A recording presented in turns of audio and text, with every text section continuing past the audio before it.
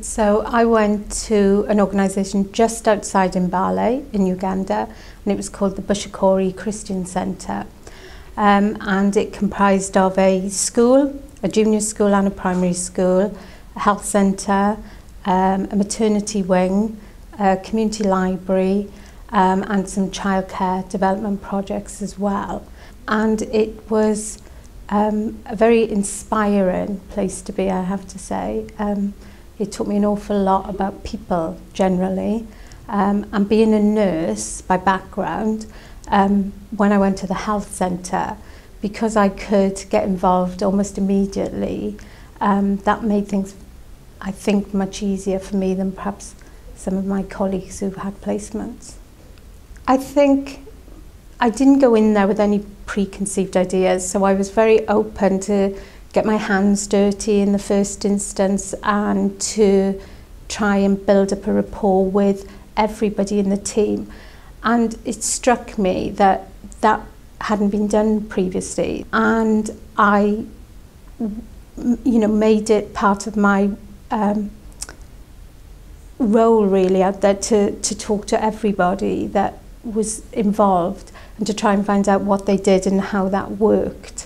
I didn't have a lot of challenges because I think sometimes challenges are a state of mind, but there were challenges within the organisation. So if you work in a health centre and you haven't got running water, for instance, that is a very real challenge.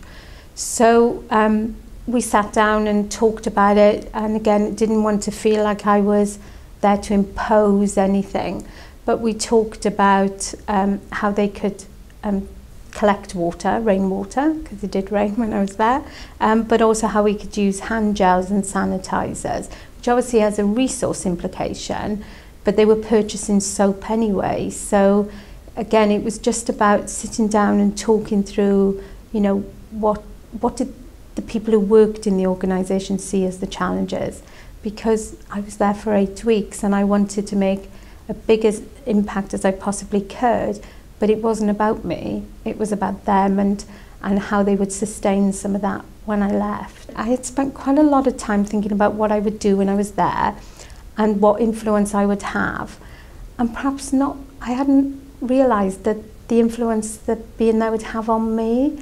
And so the last couple of days were very sad. I really didn't want to leave. I wanted to stay for a lot longer. So that was probably, that sort of adjustment back to having to come home, really.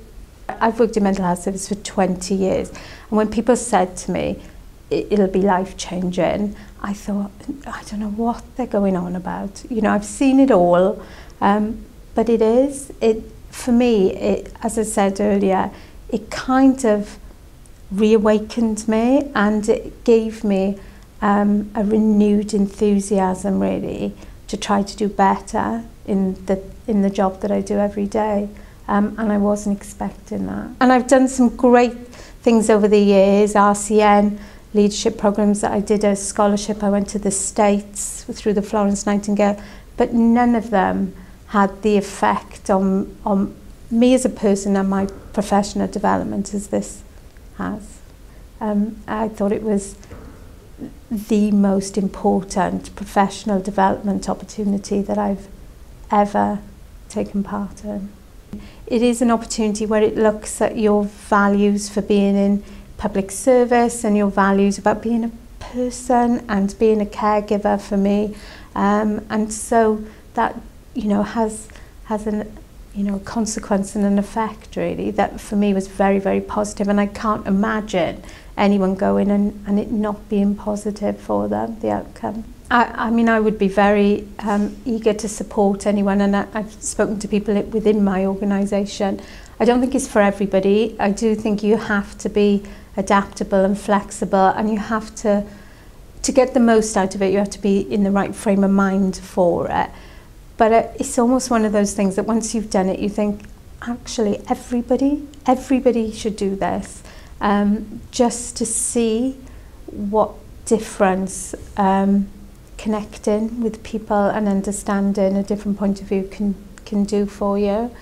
Yeah, I do think that if you if you've looked at it and read it, so you've got that seed of interest, then it really should be encouraged more. And you know, I think obviously from a health perspective, but also, you know, from the police and the fire service and other public services, really, because it really does go back to that understanding why we're here, what our roles are about, and who they affect at the end of the day.